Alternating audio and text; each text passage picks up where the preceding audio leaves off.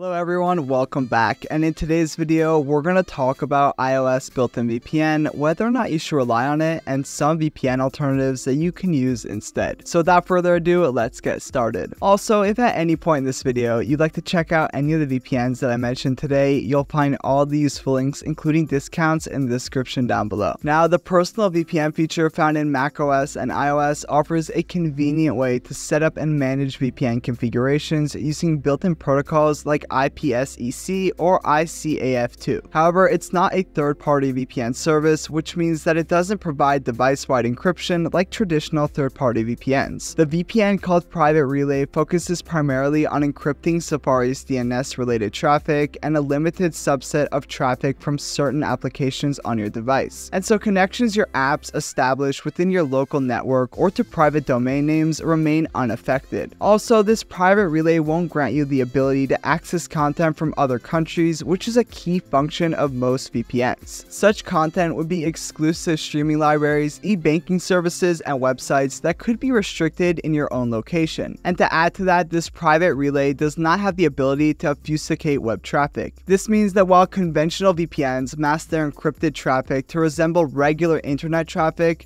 Private Relay doesn't do much obfuscation. VPNs with obfuscation features make sure that their web traffic remains inconspicuous, which is essential for accessing the internet safely and anonymously. Now, Apple occasionally uses the term obfuscation in a more general sense to describe how Private Relay traffic might appear normal in some contexts, such as when connecting to a business or school network. However, the traffic from Private Relay's proxy servers is easily recognizable, and the service doesn't incorporate the type of obfuscation commonly associated with traditional VPNs. And to add to that, Private Relay lacks several key features often found in full-fledged VPN services. Features like split tunneling, a kill switch, and multi-hop capabilities, which contribute significantly to user privacy, are absent from Private Relay. So if you're expecting comprehensive VPN capabilities, Private Relay may not meet those expectations. Its primary purpose is to conceal your IP and DNS while using Safari and a handful of Apple-related applications. Also, it's not offered as a standalone service. Rather, it's bundled as part of the iCloud Plus subscription, which is paid, of course. So instead of paying for an incomplete VPN service, you can instead get a premium VPN that will give you way more value for your money. And so I've been testing out some of the most popular VPNs out there, and I've narrowed them down to ExpressVPN, NordVPN, and Surfshark as my top 3 picks overall. Now, of course, these VPNs work remarkably well with streaming services. They provide some of the best speeds, they're very easy to use, and they also have the necessary security features such as the kill switch,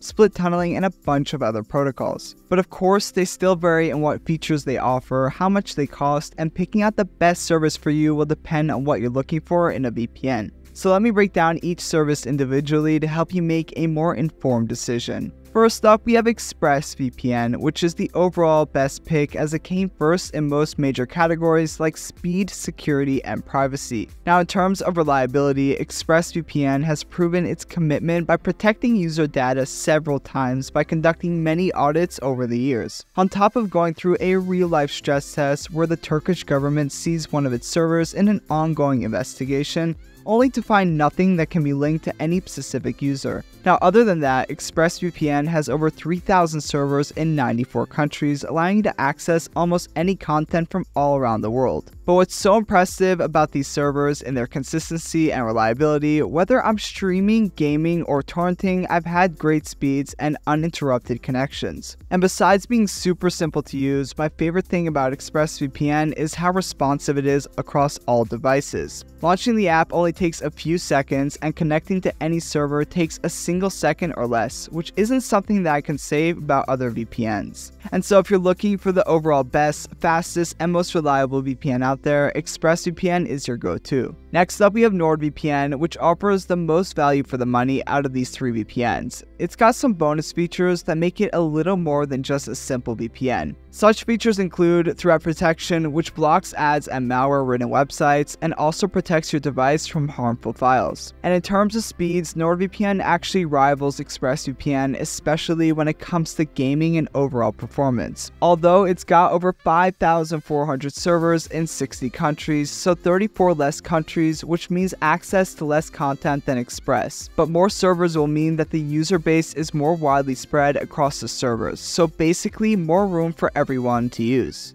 And another thing I really liked about NordVPN is its intuitive user interface, which has a huge map of all its servers, allowing you to pick and choose the closest server to you within a couple of clicks. And when it comes to device limits, NordVPN allows you to protect up to 6 devices with one subscription, as opposed to the 5 device limit of ExpressVPN. And so, if you're looking for the best value VPN, Nord offers a few more useful features, an intuitive interface, and a great overall performance. And finally, we have Surfshark, which is going to be the best budget VPN on this list. Because unlike ExpressVPN and NordVPN, Surfshark allows you to protect an unlimited number of devices under one subscription, which is great for households and businesses. Now, it might not be as fast as these two, but it offers the essential VPN features on top of some bonus ones like an ad blocker, 2 types of specialty servers, as well as no borders mode, and rotating IP, which can be very useful in restricted countries. Not only that, but it offers a huge server list of over 3,200 servers in 100 countries, which gives it a lot of value. And so, if you're looking for the best budget VPN that allows unlimited simultaneous connections on top of having the core features of a VPN, Surfshark is your go-to. So to sum it up, if you're looking for the overall best, fastest, and most reliable service with arguably the best privacy policy out there, ExpressVPN is easily your go-to option. NordVPN is going to be the one to get if you're looking for a well-rounded VPN that offers bonus features while maintaining great performance and security for a reasonable price. And finally, Surfshark is going to be the best budget VPN as it allows for unlimited connections and it offers the core features of a premium VPN at the cheapest possible cost. Now, if you're interested in Surfshark, we have an exclusive discount that's only available for fans of our channel, and I'll show you how that works. So if you go directly to Surfshark's website, the deal you'll currently get is 24 months for $249 per month, saving you around 81%. And with other channels and websites, you'll get just 2 free months in total and an 82% discount. However, if you use our exclusive coupon code, you'll be getting 3 free months in total, saving you 83%, which is the best deal available on the internet. And that's it for today's video. Again, if you're interested in any of these VPNs, you'll find all these links, including discounts, in the description down below. Feel free to comment below if you have any questions, as I love getting to interact with you guys. Like and subscribe if you found this video to be helpful or would like to stay up to date with future videos. Thank you so much for watching, and I'll see you guys in the next one.